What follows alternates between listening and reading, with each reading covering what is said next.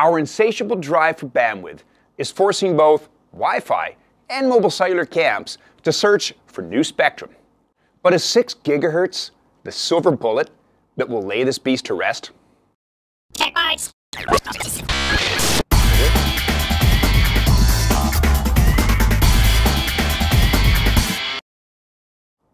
Not all frequency bands are created equal. Low bands, those are frequencies under 1 GHz, travel further, making them ideal for rural and indoor coverage at lower cost. But it's in short supply.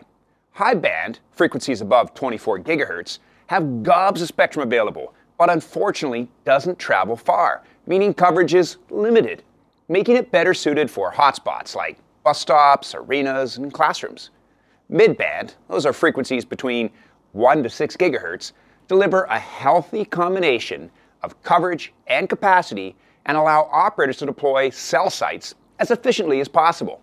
Unfortunately, due to the laws of physics and Netflix binge watching, we're running out of it. The ITU estimates that most countries will require close to 1 GHz of IMT spectrum in mid and low bands to meet our digital needs up to 2030. To date, countries haven't even allocated that much, and even worse, only 40 to 60% of what has been allocated has been assigned to operators. Many large operators are lucky to have a combined 100 MHz of spectrum across several bands, some of which may not be practical to use. A country with 3 or 4 operators therefore is lucky to have 25% of the spectrum they need to meet the ITU target. The 6 GHz frequency range includes about 1,200 MHz of available frequency, depending on the country, and multiple standards bodies, policymakers, and vendors are pushing hard for it to be allocated as another licensed band for mobile cellular use. Although it's considerably higher than most mid-band already allocated, telecom engineers around the world, fueled by caffeine and curiosity, have come up with technologies to allow 6 GHz to provide similar coverage.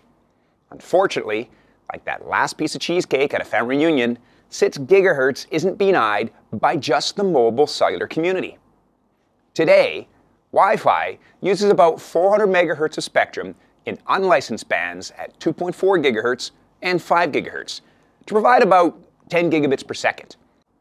Unlicensed means nobody is obligated to pay licensing fees for use of these frequencies. The flip side is that anybody can use them, so there's no real guaranteed level of service. Just try to find a Wi-Fi channel in your neighborhood that isn't being used, and you'll see the challenges of unlicensed spectrum. Mobile operators are reluctant to deploy expensive technology in unlicensed bands simply because they can't control the quality of service available to the users. Therefore, to meet the target set forth by the ITU, the mobile camp needs that 6 GHz band to be at least in part allocated as licensed spectrum. Which way will regulators go? Well, that depends on where countries find value as our mobile digital world evolves. Thanks for watching. Tech Bytes.